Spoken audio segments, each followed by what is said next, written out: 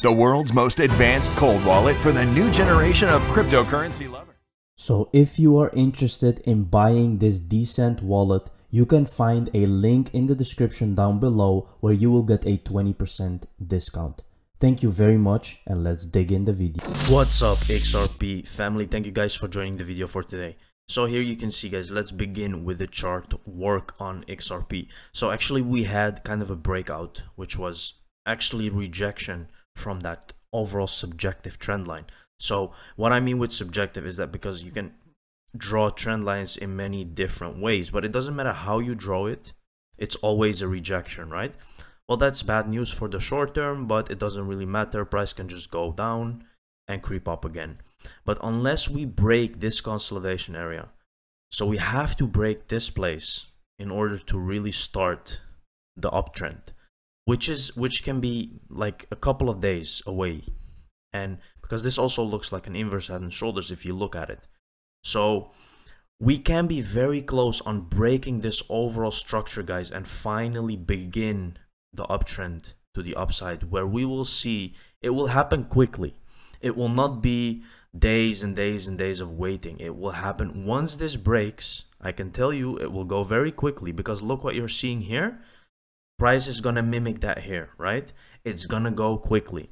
So that is actually what we have been waiting for. It didn't happen yet, but it may be days away before we actually start seeing some crazy price increase. So here we have digital asset investor. Hi, it's time to hear from Johnny Deaton, who represents 60k plus XRP holders in SEC versus Ripple. Hester Pierce was left out of the Hinman Ethereum emails. She'd be great too. So let's take a look at this video. It's very interesting, guys. Jay, let me ask you about something that it winds up in my Twitter feed constantly. I've tried to look into it and done a little research on it. There's this argument about an action that the SEC brought on your last day as the chair of the SEC. This was the one to go after Ripple Labs executives, the CEO, the general counsel, and others, and kind of come after them for some sales that they had planned and whether they were upfront. There has been all kinds of speculation because Brad Garlinghouse, the CEO, the general counsel, have been very public in their pushing back and fighting the SEC on this. And they've done some mudslinging and said that you and others at the SEC were compromised in this decision, that you had input that was coming in from people who are maybe Ethereum fans or others along the way. I get this question constantly. I just want to put it to you. What happened, and what do you say to those accusations? Well, Becky, I'm not going to comment on any pending investigation or action in front of the SEC. I think you know that. And the other thing that the SEC won't give us is, did you know that 63 emails went out with that draft speech that gave Ether a free pass? Do you know who was the only commissioner to get a draft version of it? Who's that? Jay Clayton. Did you know Crypto Mom herself, Hester Pierce, never saw it? How do you draft? Why would Clayton even be involved in that draft? Why would he even? He gave input. He's the only commissioner. Bill Hinman was deposed. Ripple was successful in getting him deposed. Of course, they redact everything to the public. And I have it here if you want to. Can we show this? Or oh, yes, you can show it. So, like. Absolutely. So, I don't know if people can see this. But and it's pages of that. This is an entire page of every single word on the page redacted, and there's pages of it. This is your transparent Securities Exchange Commission. Holy moly. Very obvious, guys, what is going on. Pages of redacted emails that has not been going public, because they know that if that goes public, they will have a big problem. So another evidence point that Ripple is just on the right way. Again, guys, the show is almost over.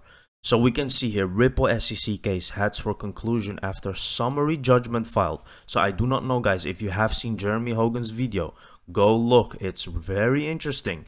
He goes into detail what is really happening now with that summary judgment. It's very interesting. Ripple argued that XRP profits came from market forces of supply and demand rather than any contract between Ripple and XRP token holders. Now, Jeremy Hogan Actually, this is what his video is about, right?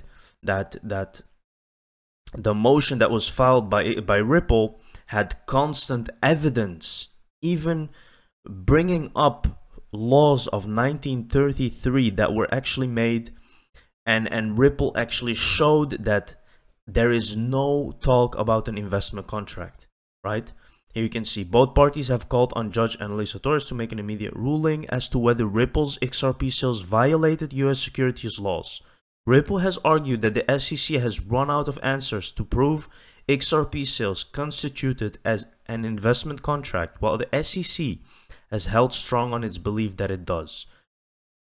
Today's filings make it clear the SEC isn't interested in applying the law. They want to remake it all in impermissible effort to expand their jurisdiction far beyond the authority granted to them by Congress. Right? Because they, like, the SEC didn't even bring up Howey tests or anything. They didn't do that.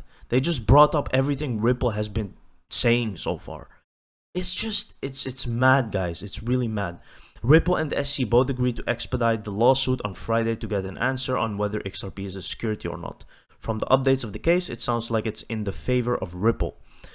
The US Securities Exchange Commission, Ripple Labs, each want a federal judge to rule either that the crypto company affiliated with the XRP cryptocurrency violated federal securities laws or otherwise dismiss the lawsuit without requiring a lengthy trial.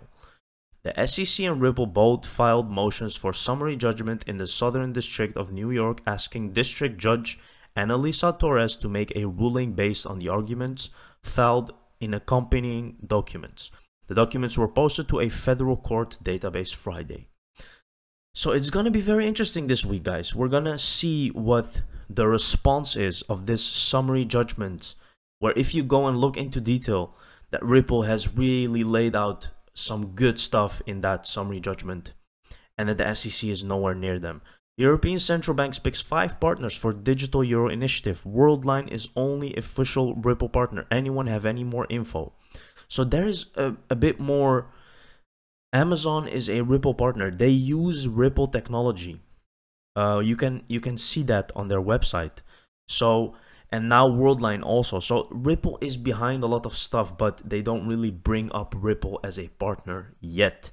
But believe me, it will happen. Here you can see, for example, here we can see Worldline. The research has been led by Workforce Blockchain, which made up of experts from Worldline and Atos, whose tasks include blockchain training, technology exploration, Bitcoin, Ethereum, Hyperledger, Fabric, multi-chain, of which Worldline is a partner, and recognized contributor Ripple, etc.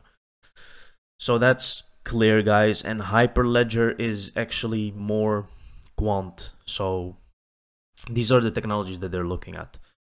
Conclusion: the court should grant summary judgment in favor of defendants. My hot take: after 2 years of litigation, the SEC is unable to identify any contract for investments. That's what the statute requires, and cannot satisfy a single prong of the Supreme Court's Howey test. Everything else is just noise.